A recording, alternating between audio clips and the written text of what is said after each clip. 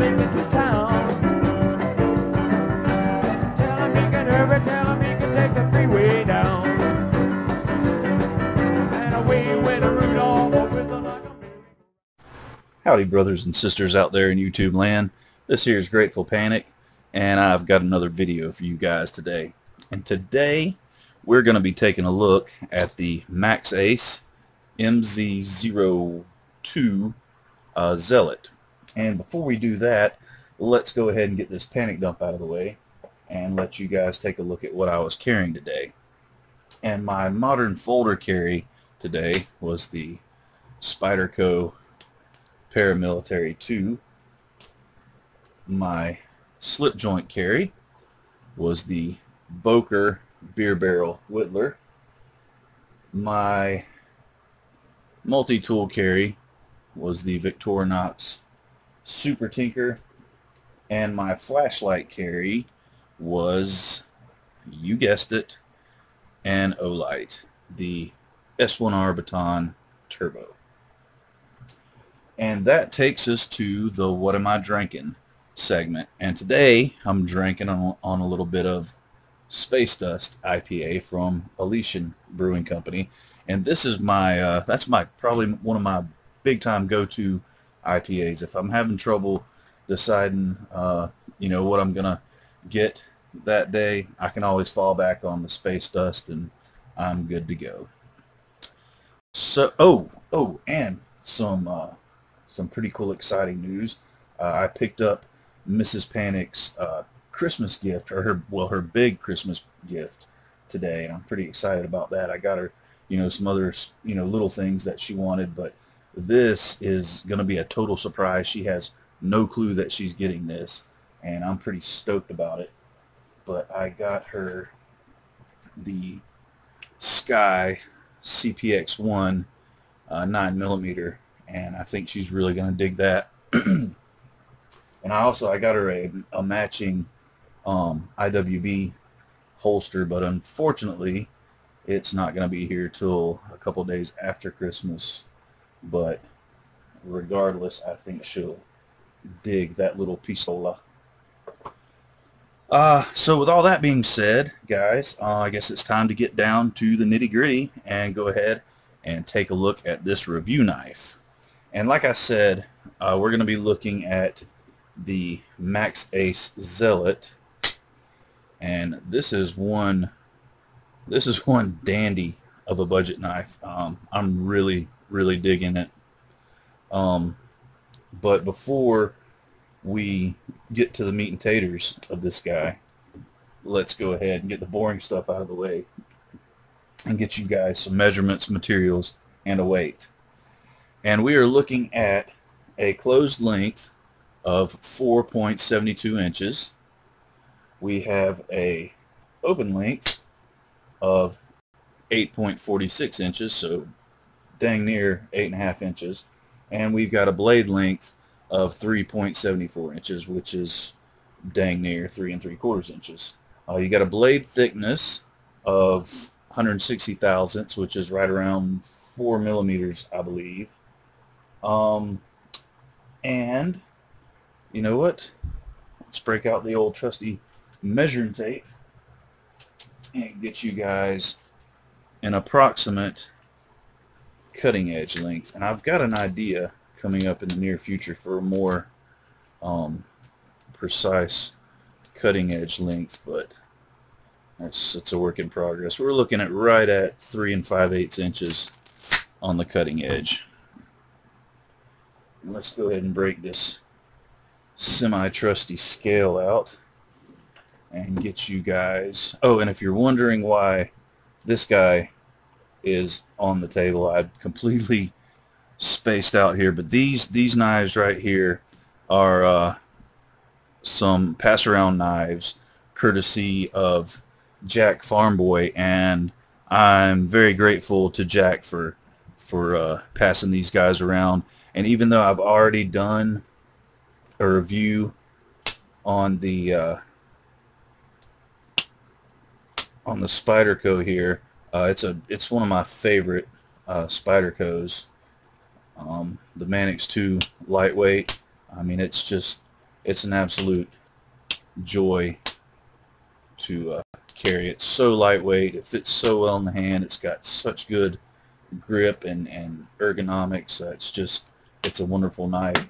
But hey, that's like a Christmas movie. It's a Wonderful Life. Anyway, that was corny as crap, and I'm sorry guys. I completely apologize. I can't believe I said that. But this is the, since I've already reviewed that one, and I think he kind of sent this along in the pass around because I'd already reviewed that one. So that was really, really cool of you, Jack. I appreciate that. And this is definitely a knife I've never experienced, and it was a really cool experience. So there you go, guys. Get you up to speed on my forgetfulness and what I forgot to say earlier. So these are pass around knives from Jack FarmBoy. And with that being said, I believe I'm going to wet the old whistle. Alright, so let's go ahead and get a weight on this Maxace. If, Lord willing, and the creek don't rise and the scale cooperates, there we go. And we're looking at a weight of 5.1 ounces. And for our friends across the pond, 144 grams. So it's not a super lightweight carry, but I mean, it's not super hairy. It's definitely not super hairy because it just got a haircut today, but it's not super heavy either. And I don't think Jack would be sending hairy knives around. But yeah, 5.1 ounces, that's not too bad at all.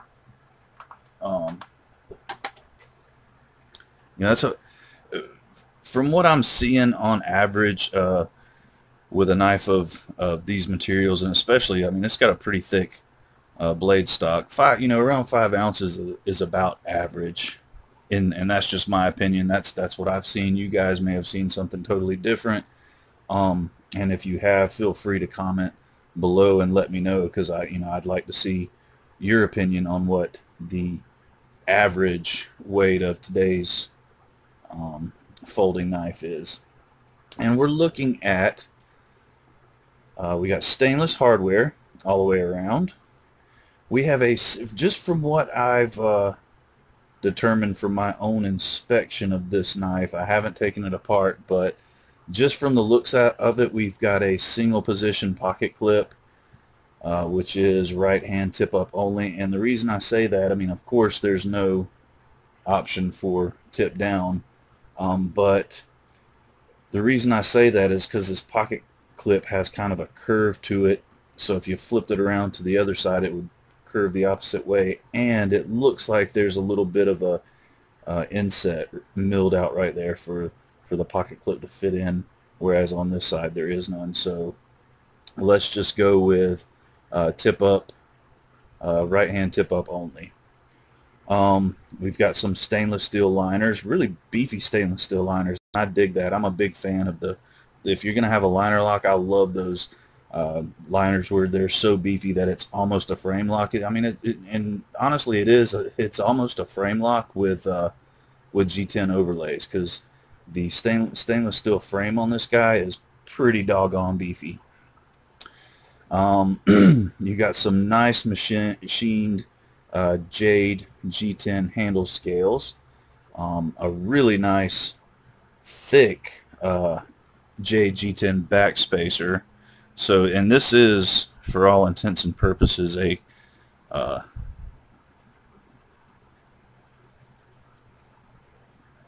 closed, like this knife is completely closed off. I just had a brain fart there, guys. Apparently having a lot of those tonight. I think a lot of it comes from the excitement of picking up that sky for my wife. But anyway, let's get past that. We got a nice stonewashed stainless steel pocket clip. The nearly 3 3/4 inch drop point blade has a nice stonewash finish. It's a very, very high flat grind.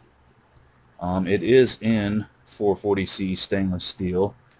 I don't know, you guys are not going to be able to see this, but it says on the clip side of the blade, designed by Midnight Cat, which I think is a really awesome name. And then it says 2018 Zealot. And then here on the flipper tab, 440C. This is a manual opening flipper knife. The flipper tab has some, very comfortable jimping, in my opinion. It actually serves a purpose. It doesn't bite into your finger. Closed construction. There we go. My brain unfarted. This is a primary, like for all intents and purposes, a closed construction folder. The pivot is running on multi-row bearing system, and I do not know what material the bearings are made out of. I don't know if they're stainless or ceramic. I'm assuming whatever they're made of, they're probably caged in a Teflon bearing. But regardless of the bearing material, the action on this guy is, and just wait for it, I mean, it shoots out like a rocket, and it drops closed pretty well. I mean, it's not fall shutty or anything, but it drops pretty well with kind of a hydraulic motion. Really, really smooth action. I'm digging it. And I'm not the biggest fan of what I would call fancy schmancy knives,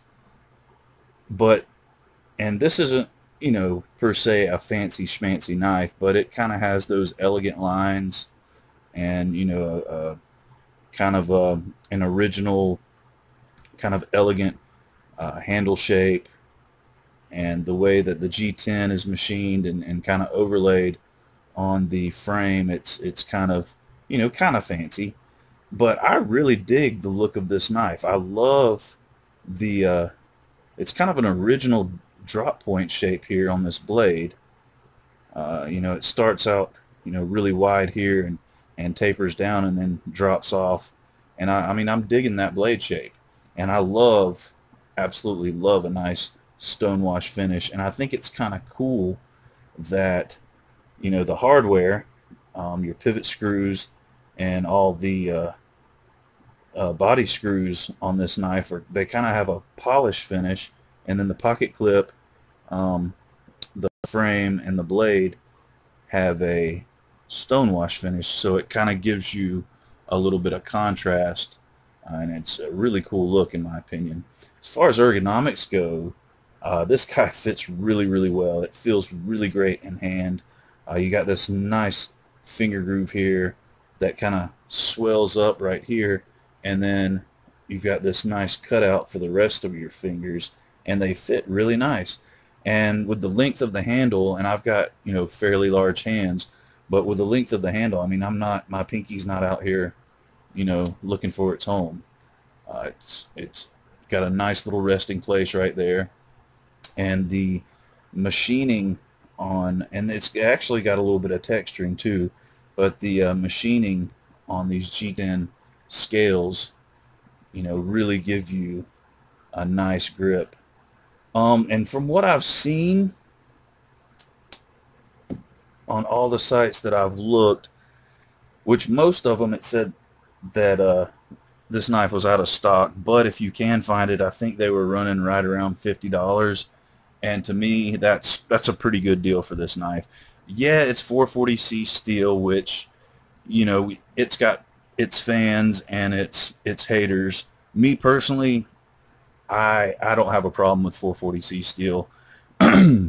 It's better than some of the other budget steels out there, and actually, depending on the heat treat that you get on the steel, it tends to outperform some of the higher end steels to a certain extent. And for me, it holds an edge decently well, and it sharpens up really well and really quickly. So I personally do not have a problem with 440C. I will take that over 8CRB, 8CR13 MOV any day of the week.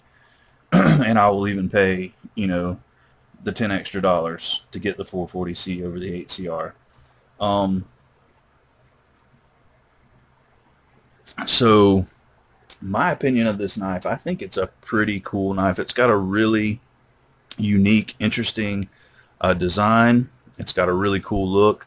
I'm a big fan of the natural or jade G10. I think that's some really cool stuff. One of my grail knives is pretty much any Spyderco, but primarily a PM2 with jade G10. I'm a huge fan of the jade G10, so that was a real kicker for me. Like that just, this knife pulled me right in. Immediately when I saw it, I was a fan, but when I got it in hand and started flipping it and playing with it, I was an even bigger fan. So I definitely recommend this knife if you get a chance to grab one. I think you'll really enjoy it. So that means that it definitely gets the Grateful Panic seal of approval, which is 1 3/4 thumbs up. So thank you again to Jack FarmBoy for doing this pass around.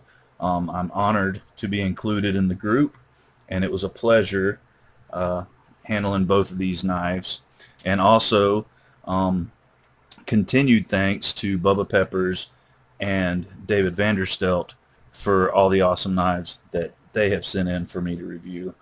It's been an awesome experience, guys. So with that being said, guys, thank you for all your views, likes, comments. Thank you guys for everything you do. The Grateful Panic family is absolutely awesome, and I appreciate each and every one of you. So with that being said, guys, this is Grateful Panic signing off. And remember, guys, stay alert, stay alive, and hey, how about do something nice for somebody today? Thanks, guys. Bye-bye. Run, Rudolph, Sanders, like a baby to town.